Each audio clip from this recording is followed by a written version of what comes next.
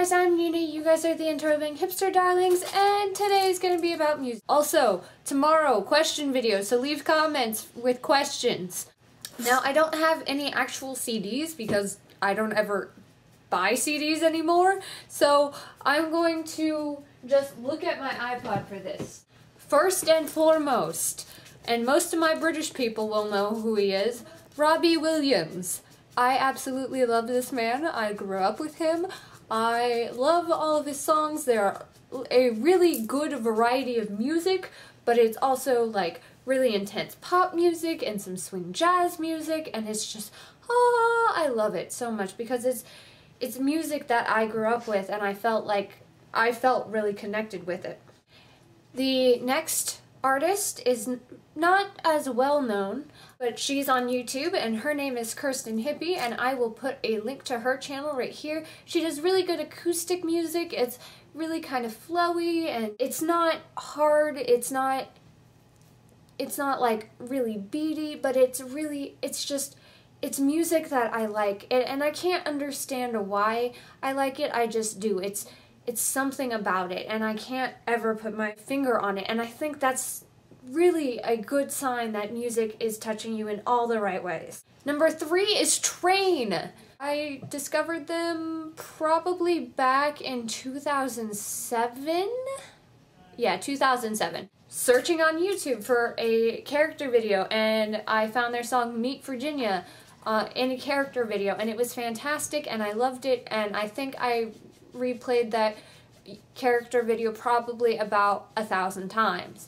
But that led into me loving more of their music and more of their stuff, and I love all of their stuff because it's that alternative rock music with, you know, not a lot of really harsh heavy guitar and metal drums and all of this. So that's really nice. I really like them. So 4 is a soundtrack. It is the Moulin Rouge soundtrack. It is just the epitome of soundtracks to me. It's a beautiful soundtrack. It just blows. It's very instrumental and it's gigantic and enormous, and it feels that way, and it's beautiful in the way it's done, and that's really good.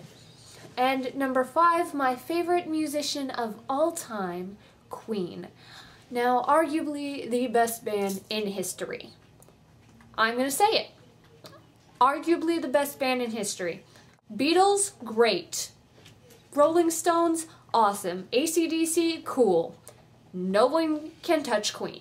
It's even to the point now that I feel a little bit annoyed whenever I hear other people covering Queen songs. There are very few people that cover them right, and that's the music that I adore. And Robbie, actually, the first number 1, did a Queen song with them.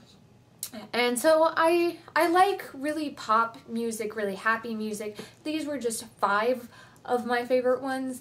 It's really hard for me to pick for music because I have like such a varied tastes.